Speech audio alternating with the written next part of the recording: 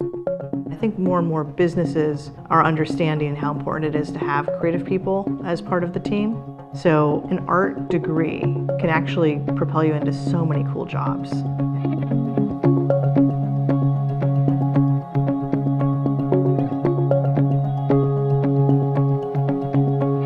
Fastspot is an interactive agency. We've done everything from websites to kiosks and museums to more animation-based things. We've worked with some amazing clients really over the years. Delaware College of Art and Design, Ford's Theater, the Spy Museum in DC, Animal Planet. Now we're working with Micah. Bucknell University, they're in Lewisburg. But we'd gotten that first job, I think, in like 2008. And they redesigned their site a couple years ago, and they felt like they should ask us to pitch again. They're like, of course, we're going to hire someone else to get something different. They knew going into the project they wanted something really innovative that no one's ever seen before for a higher ed site. So we went in to pitch, and apparently we left, and it was like a unanimous decision that they were going to hire us, and they were shocked. We critiqued our own previous work so thoroughly, and that absolutely comes from art school background, that we could look at our own work and just tear it apart. That they were convinced that we could take a fresh look at their site going forward. No one in my family had gone to college before, and my whole family are all like super creative. I applied to CIA kind of late. I'll never forget my mom driving to the high school while I was in my French class, and she was honking her horn, waving the acceptance letter out of the car. You know, it was really a cool moment. We just feel like we went to school with the most talented people who did such incredible work. Many of them are successful artists.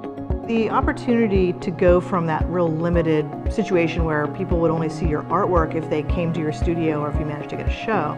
If you could create a website, it was just sort of mind-blowing that anyone in the world could look at your art 24/7. And then once we learned those skills, we just kept learning more ways to kind of put things onto the computer, and then we ended up learning how to create things on the computer.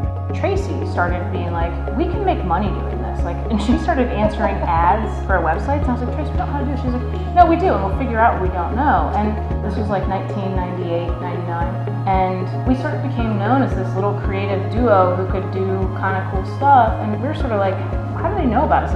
But back then, not that many people knew it. The web was coming online, and this convergence of creative people and programmers, and it was an open, pioneering kind of landscape. You could do whatever you wanted. That was really, really appealing to an artist. We talk about how we would never be doing what we're doing, ever. We hadn't gone to school where we went to school. There's so many options for someone who understands how to leverage their creativity.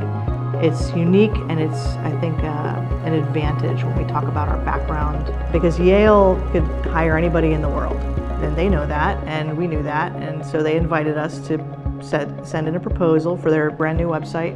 They did end up hiring us, and I just remember thinking, it's just cool to have gone to art school, then Yale's going to give us a bunch of money to do something cool for them. You learn absolutely the skills, ironically, that could make you a fantastic business person, a fantastic entrepreneur. It all comes from just getting that education and getting that familiarity. That just sets you up to, I think, just have a much more rewarding life.